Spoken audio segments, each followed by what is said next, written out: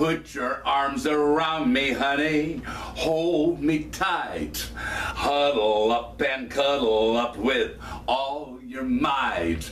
Oh, oh, won't you roll those eyes, eyes that I just idolize. When they look at me, my heart begins to float. Then it starts a-rockin' like a motorboat. Oh, oh, I never knew any boy like you. Oh, I love those old-time songs from the vaudeville days of the 20s. Sophie Tucker and other famous singers at that time sang those songs, and they're just as wonderful today as they were several years ago when they were first written and performed on vaudeville stages. Hallelujah. Anyway, I'm Sister Paula. I am a preacher of the gospel. As you know, I'm also an entertainer. And for about 15 years, I worked as an entertainer at a nightclub here in Portland, billed as Portland's own Red Hot Mama. That's me. Sophie Tucker was the last of the Red Hot Mamas. She's saying, I'm the last of the Red Hot Mamas. They've all cooled down but me. Flapper vamps, what do they know? Come get your hot stuff from this volcano. I'm an overheated, try and beat it. Hotsy-totsy, hot and topped. It may be snowing, but when I get going, oh, honey, I'm hot.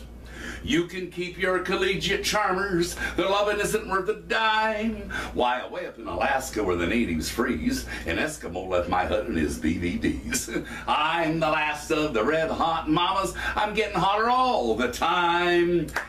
So anyway, I'm saying all this to tell you that I also am an entertainer. I love risque material, not vulgar material, mind you, but risque material. For as you've heard, those of you who have followed my ministry and my shows know that I quote Rusty Warren often by saying, if you can't learn to laugh at sex, you have a problem with it. Well, I don't have any problem with sex, and there's nothing sinful about laughing and talking about sex. And Sophie Tucker did it for many years, and I'm retired as an entertainer as far as doing shows nightly in a nightclub, but occasionally I like to go out and entertain at private parties. Birthday parties, 40th, 50th, 60th birthday parties, or 21st birthday parties are also a good special being mine. I got special material for all these kind of events, bachelor parties and bachelorette parties, and so on and so forth. And if you're living in the area that I live in, give me a buzz and hire me, and I'll come out and entertain you, roast your guest of honor, or whatever you want to do, but depending on the occasion.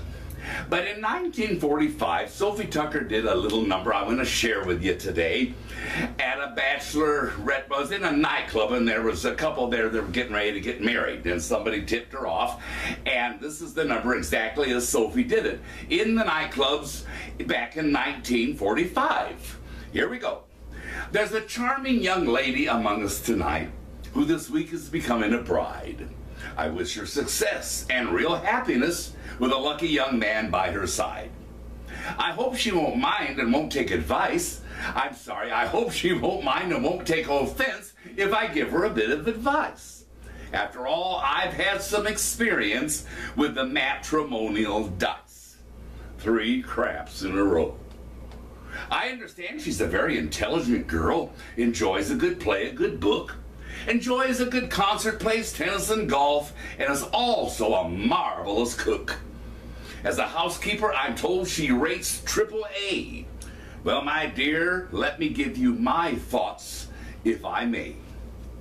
When you change from Miss to Mrs., you'll remember, if you're smart, that you can't serve love in dishes, and you can't sew a button on a heart.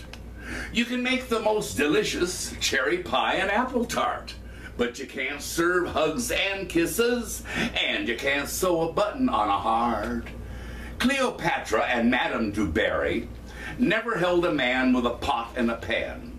My advice to you is, when you marry, forget the dish upon the shelf, be a tasty dish yourself.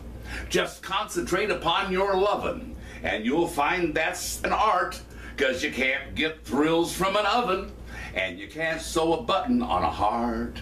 Now look, there are girls who can't boil water, wearing sables and Kalinsky. Not because they feed their men vitamins, they feed them Risque.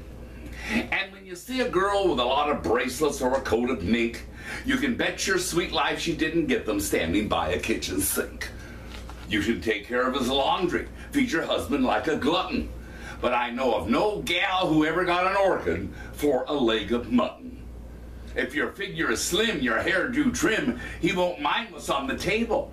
He'll come home like a flash, eat yesterday's hash if you look like Betty Grape. And you'll find him caring more for herring than a plate of caviar, as long as it's served by a wife well curved who can kiss like Hedy Lamarr. Your roast beef may be wonderful, but I'm telling you right now, there isn't any oomph in beef that comes off of a cow. So you'll find that when you're a missus pushing on a baby cart, that you can't serve hugs and kisses, and you can't sew a button on a heart. That's it.